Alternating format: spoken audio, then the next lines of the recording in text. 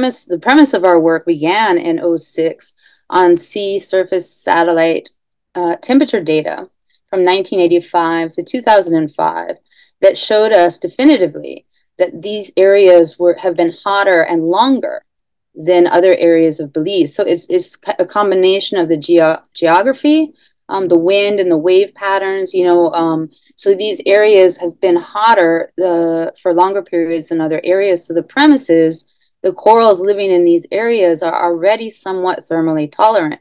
They've already been adapted to the higher heat areas than, say, upright straight out from San Pedro, for example. That has been a main focus from day one for us, to make sure that we have multiple individuals. So when they do spawn, the corals, when they breed, it's called spawning, they let go.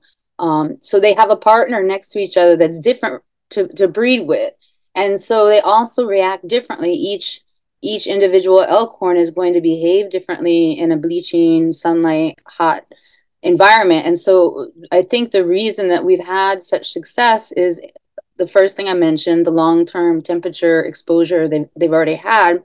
And then the fact that we've worked so hard to make sure we have so many different individuals. So it's not a single elkhorn or a single staghorn that's all over the place.